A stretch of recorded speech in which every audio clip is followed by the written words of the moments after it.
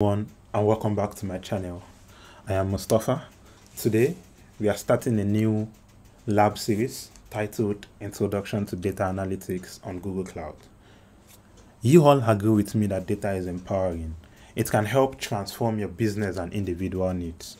To begin that transformation, let's dive into the world of BigQuery, Google's cloud blazing fast serverless multi-cloud data warehouse designed to help you modernize your analytics strategy. Using standard SQL, BigQuery allows you to start querying gigabytes to petabytes of data in seconds. But what if you have a massive query? It automatically harnesses thousands of CPU cores to execute the query for you quickly. You can even query streaming data from your web, mobile app, or IoT devices in real time. BigQuery lets you query in other storage systems. You can run open source data science workload and simply analyze data in Google Sheets. You can also create interactive reports and dashboard with Looker, and by combining BigQuery Business Intelligence Engine, your favorite business intelligence tool. With BigQuery built-in machine learning capabilities, you can predict business outcomes with SQL-like dialect, all without moving your data. BigQuery is secure and meets the most stringent regulatory standard. Data is encrypted in transit and at rest by default, and it's automatically replicated, restored, and backed up to ensure business continuity. Sharing and collaboration are also very easy with BigQuery. You can decide who can securely access your data. You can also create a read-only dataset or share a BI report with just one click. BigQuery can help individual and organization also jumpstart their data transformation with flexible pricing model that you can mix and match, like the pay-as-you-go and on-demand flat rate models. So going back to this lab, I'll be putting you in a driver's seat to explore the following tasks. First, we are going to learn how to query a public dataset, tapping into the vast resources available through BigQuery. Thereafter, I would guide you through creating a new dataset and establishing a foundation for your data operations. Thereafter, we would load our data into a new table where we can master the steps to import and manage your data effectively. And finally, I would also show you how to query a custom table, enabling you to interact insights tailored to your specific need. So buckle up and get ready to unlock the capabilities of BigQuery. Don't forget to hit the like button, subscribe to our channel, and ring that notification bell to stay updated on all our latest content. Let's jump right in. As usual, we'll start our lab. Click on Start Lab. After starting our lab, we'll open our lab in an incognito window. And I'm just going to grab my password with me. The username gets copied automatically. So here we are. Copy the password.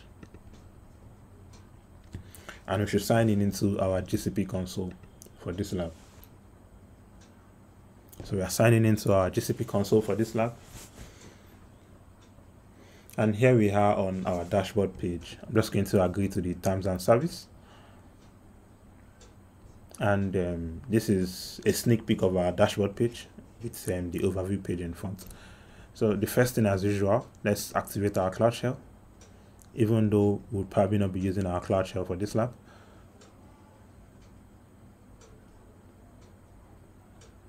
So click on continue. So you can see it's provisioning our Cloud Shell machine. And after it has provisioned our Cloud Shell machine, we can then connect to our Cloud Shell instance. Here we are. So with the gcloud hot list. So I'm just going to authorize this. And now we can see our active accounts. And we can also run gcloud config list project to see our project for this lab. So this is the project we are on, and that's pretty much about just the cleaning that we need to do. So let's get started into our lab. For task 1, we want to open BigQuery. So we've done all this part. So for task 1, let's open BigQuery. So to just open BigQuery, you can come here. So BigQuery is one of the popular searches. Click on BigQuery. Yeah, so done. And here we are. This is the BigQuery editor. This is the editor homepage, and this is where we have data sets. just a quick walkthrough. This is where we have datasets, and there are different datasets that we have. There are also some public datasets that we can interact with. So you can see the shared query here. These are the notebooks when you are connecting LLMs with this. This is the data canvases, and these are some external connections that you can also query from. But that's just pretty much about that. Let's keep going. So the first thing, we are done with task 1. So for task 2, we want to query a public data set. That's a data set that is publicly accessible to us from BigQuery. So you don't need to upload this. This comes with all BigQuery account for you to practice. So this is the query that we would run currently, and I'll just format this query so that it's more readable. So this is a standard SQL, and anything like this is it's a comment, and it's not going to get run. So we are selecting the weight _ pounds. We are selecting the state, the year, and the gestation weeks column from the BigQuery public data, which contains some natality samples, and we are ordering by the weight pound descending, and we are limiting our result to just 10 entries. So when you run this query, you'd see that we'll just have 10 entries ordered by the weight pound in descending order, like ordered by this weight pound in descending order for you. So that's pretty much us exploring how we can run a query on BigQuery. So the next thing we have to do is also that before we just go ahead, so when you look at all these things, they can help you. I'm just going to copy this and run it somewhere else so that we can see what we actually want to do. See the amount of queries, the amount of it can give us an insight into the cost that this query is going to cost when we are running this particular query. And another thing you can do is that it can also help us when we have an error with our query. So I'm just going to omit. I'm going to throw an error here so that it can help us to detect the error. So let me remove this form. So you can see it's telling us that query without a form clause cannot have an order by. So we have to have a form. So I'm returning the form, and you can see that it's now able to run it. Another way you can run a query is that you can just highlight it and click on run. You can highlight it and click on run. So it's the same thing, and we'll have our data back. So that's pretty much about that. Let's keep going. So we can check if we've completed this particular task.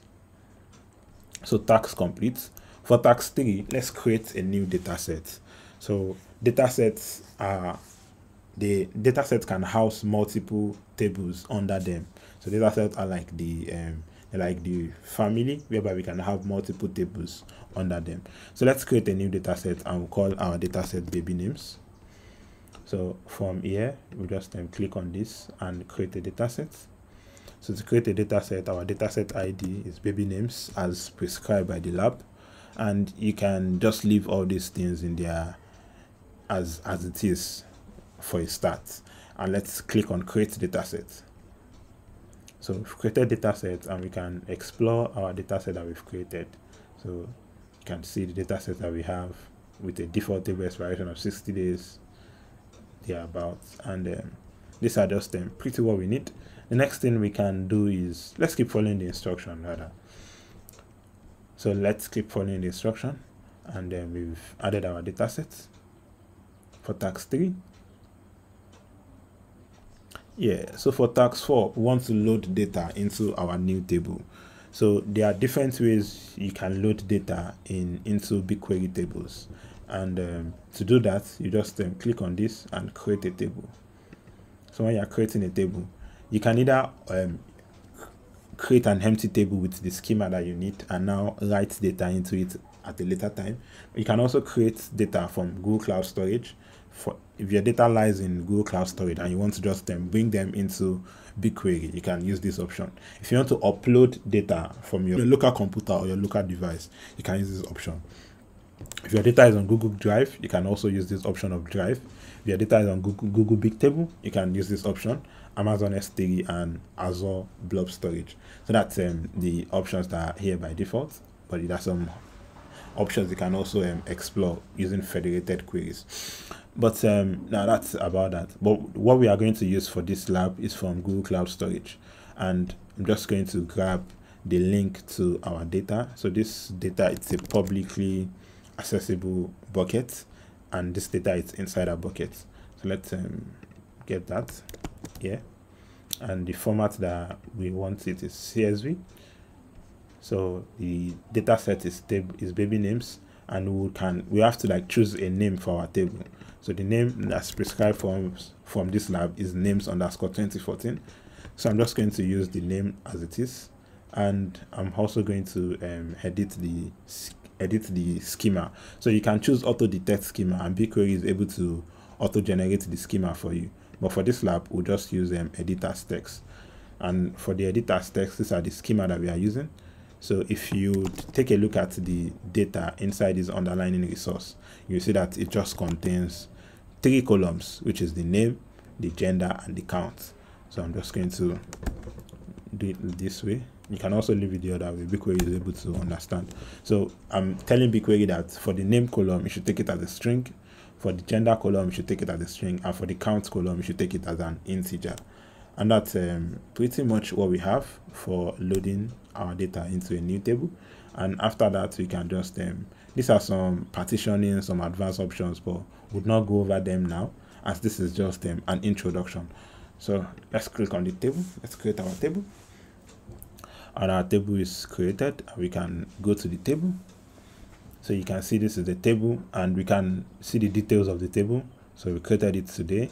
So the table expiration is October 7. This is the number of rows, the total logical bytes, and thereabouts. We can also preview the information in a table. So we have the name, the gender, and the count from our public bucket, publicly accessible bucket on BigQuery. So these are the names, the gender, and the counts, and everything are just in BigQuery in no time. So let's see if we've completed this part. This part is also complete. So for task 5, we want to preview the table, and we've already previewed the table like I showed before.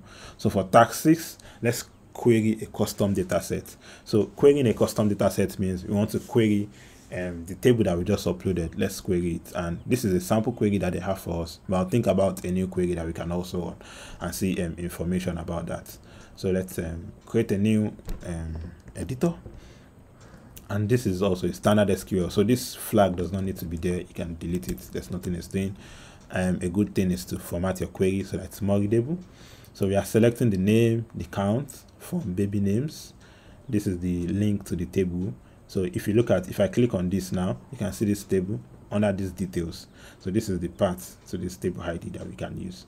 So you can either use the project name, the dataset name, and the table name, or you can just use the dataset name and the table name also. So you can see that in the one that was used here, they were only using the dataset name and the table name. Let's run this one. So what we are doing, we are selecting where the gender is equal to M and where the count is descending. So we are looking at the descending count of people with the names, and we are limiting our result to 5. So if I remove the limit, you would see that we would have more results when I click on 1. So it's going to just order everything for us where the gender is M, and it's going to order by count descending. So we have over 14,000 records for that. So let's do some little things. Let's change to F, and let's look at our table. What else can we call? Let's preview our table once again. So the name, the gender, the count. So let's use the gender equals to F. Let's order by count, but now let's use ascending. So we can also run this, and you see that it's going to start from the least count to the highest count. So starting from 5 till the end. And when you're exploring your data set also, you can see it you can check the JSON format of your data by clicking on JSON. So you can see your data in JSON format. You can take a look at the execution details and the execution graph, but all these are just not really necessary for you as a beginner at the moment. So another thing is you can also view it more results per page, viewing it in 200. So 200 is the highest you can view, and you can move to the ending, or move to the next tab. So that's pretty much on exploring how you can query custom tables and pretty much run any standard SQL in BigQuery. And there are some BigQuery compliance syntax that helps you also wrangle your data or make sense of your data a whole lot. So that's all about this. Let's check our progress. Our progress is also complete. So, and the next thing is to test our understanding. So we have a true or false question that we would use to reinforce our understanding. So they are asking us that BigQuery is a fully managed enterprise data warehouse that enables super fast SQL query. So from the explanation I've done from the start of this video, we know that that is true, and we can just click on true. So if you click on false, you'll be wrong, but you have to click on true. True is correct. So that's all for this lab, and congratulations for staying to the end of this lab with me.